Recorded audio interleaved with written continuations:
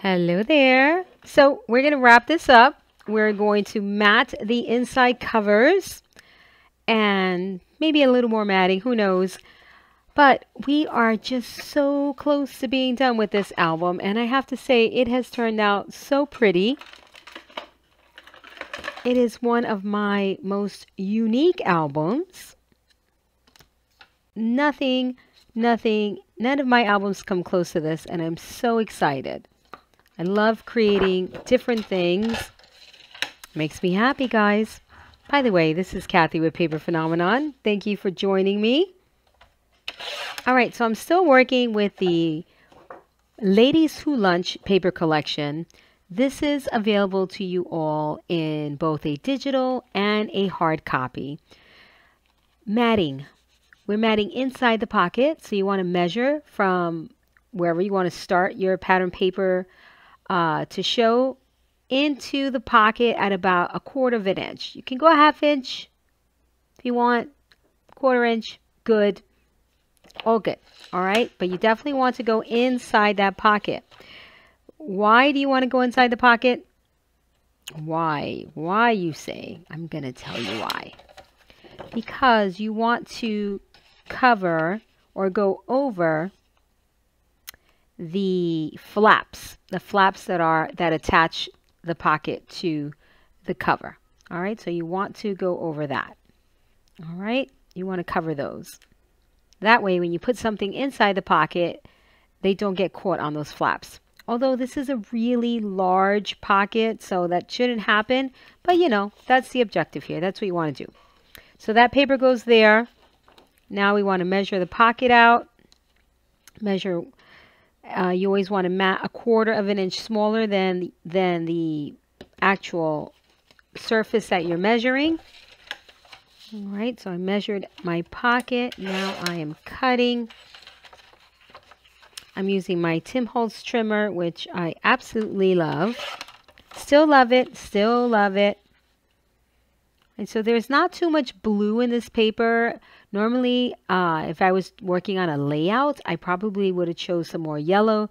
But like I have a lot of blue here, so I'm going to try to pick up on that blue right here in the hummingbirds. And then I chose this paper, so I'm going to cut in this area where you see most of the blue. Okay, and then I will mat.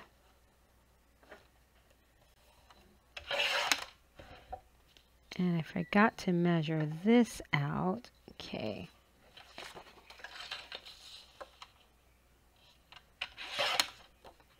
Right, and that will go there, and that is perfect. Okay, so now I'm going to come around to the back and do the same thing. So here there is no blue back here. There's a lot of pink, yellow, so I think I'm going to go in with this paper that I used down here for up here. I already know my measurement because I cut it already in the front cover. Remember, you always want to measure 1/4 of an inch inside of the pocket, and that is your matting size. That's the size you should cut your paper. I like to start slightly above my binding system. I like 1/8 of an inch around the perimeter to peek through. That's it. See that beautiful black border? That's about 1/8 of an inch. Then I'm going to grab some complementary papers and see what I like. And I like this very much. I also like lots of the gray that's showing here. So I like this, so I'm going to try this.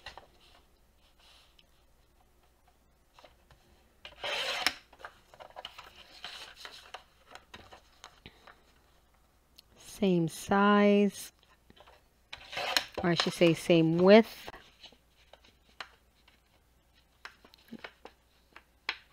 See how my paper is getting caught on the flaps? That's why you want to mat on the inside of the pocket. So important. Absolutely important. All right, so we have no yellow here. No yellow. We've got lots of yellow there. We have no blue up here. So you want to use something that is more neutral. So let's audition a few pieces of paper, shall we? I love this. We also have this piece here that we used over here. We've got a small print here, small print here. So I'd rather use that. Let's see what's on the back. This looks great. This also looks good, but I'm going to stick with this. And this complements what I have going on over here. All right, let's see. We also, and it complements the black in that area there. So it looks good. Looks very, very good. So that's what we're going to go with. I am inking with Vintage Photo in the Distress Oxide. All right, so inking this up, we're going to matte. Look how beautiful that looks. Oh, so good. So, so nice. Very, very put together. Even with all of these patterns that we have going on, it looks so good together. All right, so let's glue this down. Right? Did I also tell you that we're going to have a moving parts 2 that's in the shop? Also, we're going to do something different with moving parts 2. I'm going to couple that with the one sheet show off. Right? One sheet show off. So we're going to have some transitions in this page, which is going to make the book even more interactive. So if you want to participate in that, you want to get moving parts 2 and the one sheet show off if you don't have it yet. When I'm matting inside of a pocket, I like to put my glue around the perimeter, not here. Okay? Sorry, on 3 sides of the pattern paper, not around the perimeter. The reason for that is, especially if you're using glue, if you're using tape, you can do it on all 4 sides. For glue, when you press down, when you burnish with your hands, that glue may ooze out into the pocket and it will seal your pocket. So I don't like to put glue down there. All right, so 3 sides for the glue, and that's it. And now this side, when I'm doing a belly band, I only like to put glue. Also 3 sides, and I treat the left and the right hand side as if they were 2 independent pieces of paper. I don't put any glue in this area because if you put glue all over the paper inserted into the belly band, it may stick down prematurely and you'll find yourself with a mess. So again, I speak from experience. All right, when I say these things to you, it's because it happens. I'm not taking these wild guesses here. So treat these 2 sides as individual pieces of paper, add the glue, and you will avoid some heartache. All right, so now matting this, glue around the perimeter. Why do I put glue only around the perimeter of the paper? In most cases, that's to avoid warping of the paper. Okay, warping. I hate warping. I know we all hate it. So in order to avoid it, I do glue around the perimeter. I also hold my glue bottle in a very specific way. Now let's ink very quickly here, and then I'll show you how I hold my glue bottle. Okay. All right, so let's ink this piece up.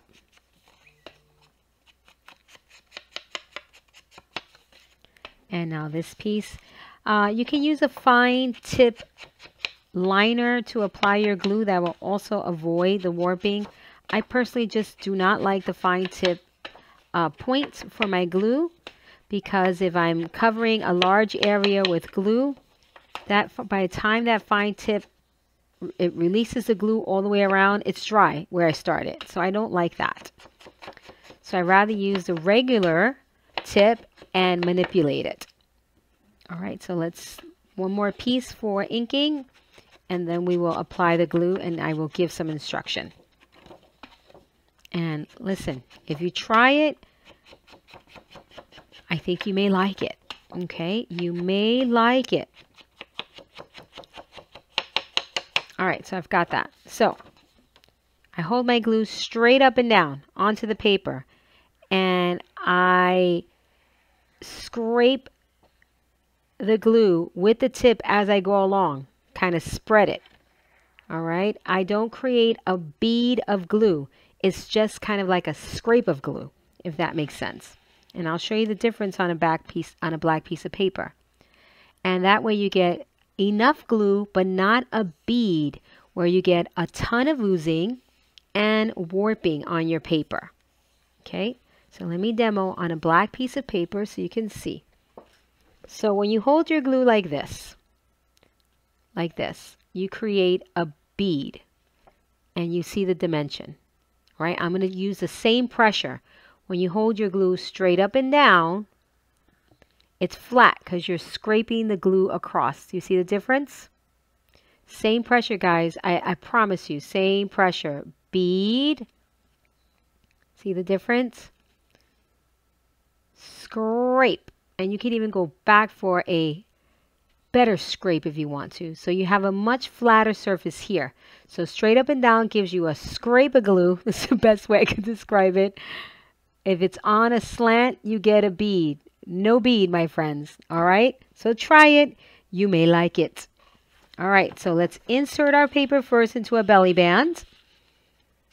First, remember we're treating this as 2 independent sections. We're doing glue on 3 sides. Again, we're scraping that glue on there. No bead. If you think you get a bead, you want to burnish, but you want to burnish toward the inside to avoid oozing or to minimize the oozing. Okay, very minimal oozing. If you go this way, it comes out.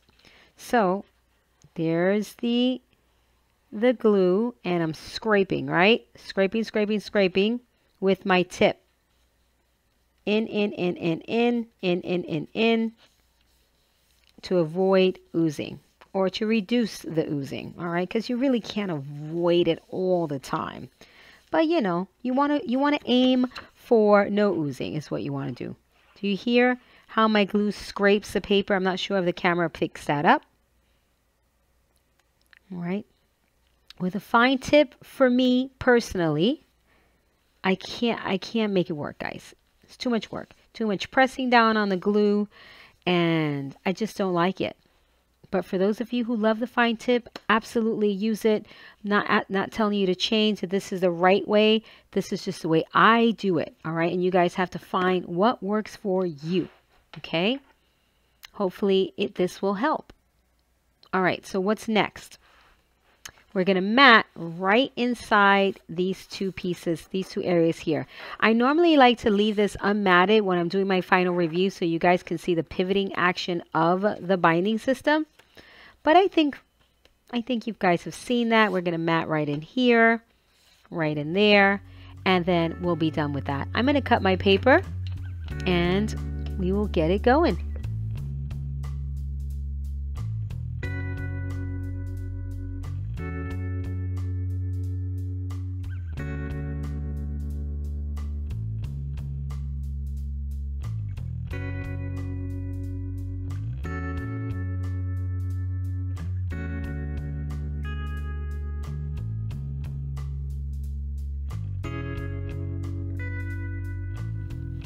So when I'm matting in here, it depends on the look I'm going for. I either want something to give me a clear defining separation of the pages, or I want something to give me a good blend or flow. And in this case, I would like the pages to flow because I'm working with double page layouts, right? So no clear defining separation here for me. So here, I'm going to see if I can still use this paper that's got pattern everywhere, and you don't know whether it's coming or going. So I really like the way this is looking. No separation here. So look at that. That's perfect. All right, so I'm going to continue going. I will be speeding up the process while I'm done with this, and I will come back and we will chit chat.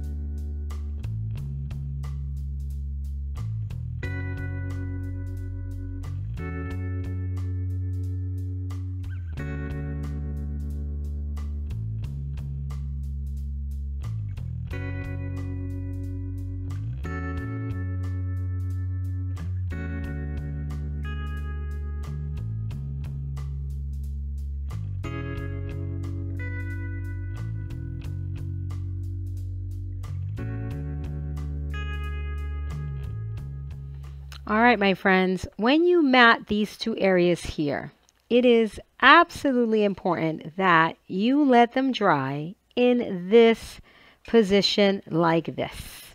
You want to close your book. I'm missing a few closures here, so just hang on. Close your book. Give it a quick little bang because you want your binding system to dry flush to the spine. All right, although it's attached to the spine, if your album, when you're using wet glue, it tends to take on a shape, it tends to take on whatever shape it's in, right? So if this is, a little wobbly over here, if it's not perfectly flush, it will dry like that. It will dry however the cardstock is positioned. We don't want that, right? We want it to dry perfectly flat because when the glue dries, it gets things stiff, and that's what you want.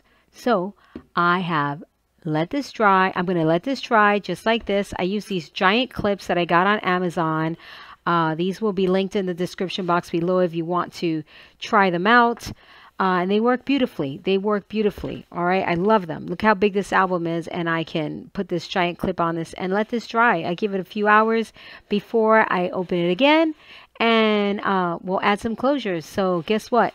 I'll be back with another video.